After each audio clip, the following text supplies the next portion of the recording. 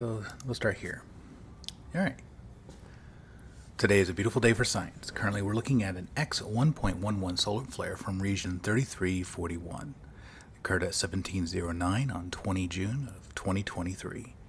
This region had an M class a couple days ago, while it was still slightly occulted, so it went registered at an M1.0, though it was quite possibly more significant. We just couldn't see the surface point of that flare.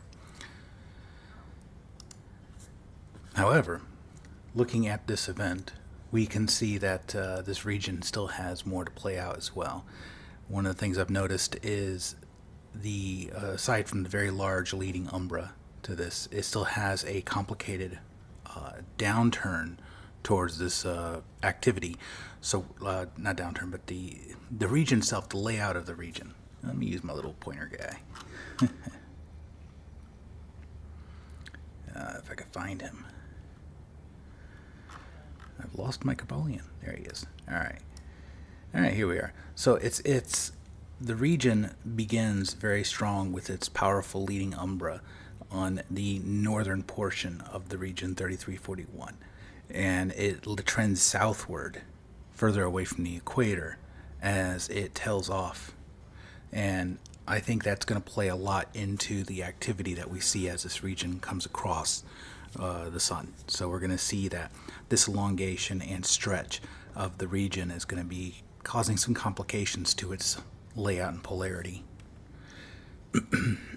However, so that's what happened today, and we do have a very fast-moving coronal mass ejection and interplanetary coronal mass ejection (ICME) due to this event. And we have right here, thanks to SOHO having a very quick, rapid onset of their data, we can see that occurring right there.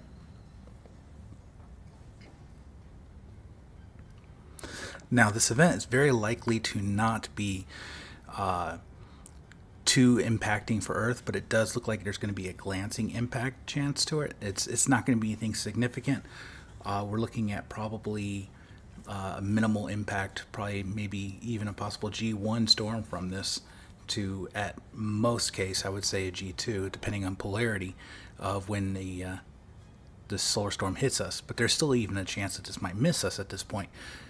However, if it does, the current time span, estimated time of arrival, is about 40 hours, so plus or minus 6 hours from time of eruption. So that's something to keep track of. And that's about it. So cheers and science on.